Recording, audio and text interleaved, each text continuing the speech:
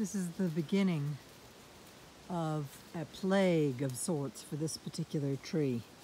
It's got lovely leaves, very healthy. But these are the, if you will, tent caterpillars. They're very small at the moment, you can barely see them. And they're slowly taking over this tree. Here's another lot right there. And they're eating the leaves. You see there's one right there. Let's see if I can zoom in. There. So that is one of the tent caterpillars.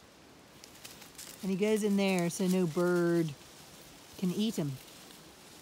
And they will tent up and eat just about this whole tree. Here's more of them down here.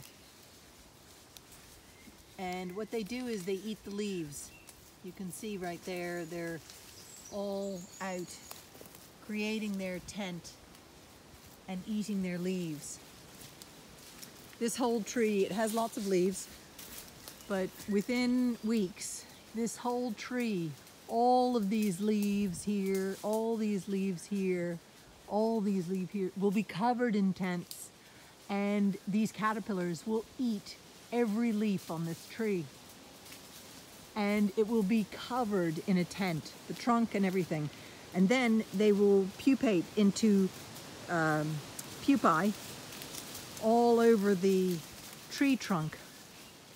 They will have a tent that, here you can see the leftovers of last year. This is the leftover of last year's tent. And they pupated underneath this tent. So again, the butterflies and everything couldn't eat them. And then they turned into these tiny little moths. And they're a great food source for bats.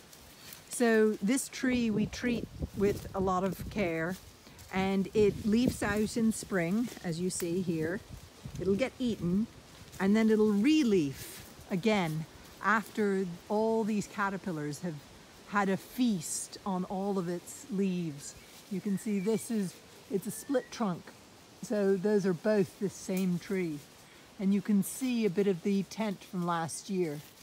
So this tree will be completely devoured. Give it a few weeks. This is last year's tent. You can kind of see it's a silk that they wrap themselves in for protection. But when the adult moths come out, sorry, moths, not butterflies, then all the bats in the area have a feast. And it's when they're young, are really hungry and learning how to fly. So this tree is frightfully important for the bat population in the area.